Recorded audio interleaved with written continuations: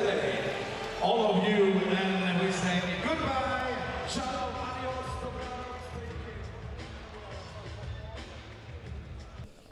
Oh, I think it was a fight, 60 minutes.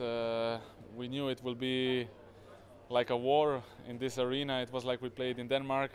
I don't know how many fans there was, but I think it was like a little bit more motivation for us to show who we are.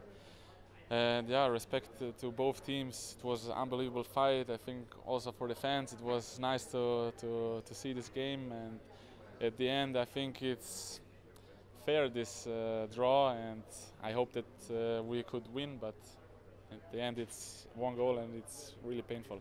Yeah, I think we can be proud if we get a draw against the two-time World Championship winner, and yeah, it was a tough game, aggressive defense, and we tried our best, and yeah, we need to see now what will be the next two games. We will try to give our best against Bahrain and Belgium, and let's see what happens.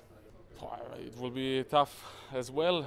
I think we need to show in every game this aggression of the game to help our goalkeepers to make easy goals. Especially against them we need to start good, because in the first group we hadn't that good start in the games, and yeah, we need to show who we are and start like today. I think everybody is standing here with a bit mixed feelings. It could have went both ways. It could have been a loss, and we could have won the game at last when we had the ball. But in the end, a draw, and in a game where we were fighting a Croatian team who played very well. Some difficulties with their line player today.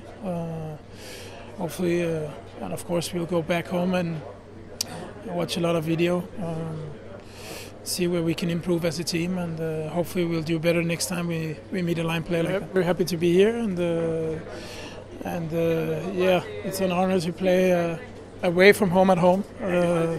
It's a lot of Danish people coming here, and we're really appreciating all of them showing up here. I mean, we have a game against USA before, which is important too. I mean, we have to keep on playing our game, and at last we have Egypt, as you say, a very good team, has played very good handball here. So yeah, we as a team we have to keep on going, keep on believing in our concept, and just because we had some struggles with the line player today, hopefully we can manage to change a couple of things for the next coming games and improve as a team.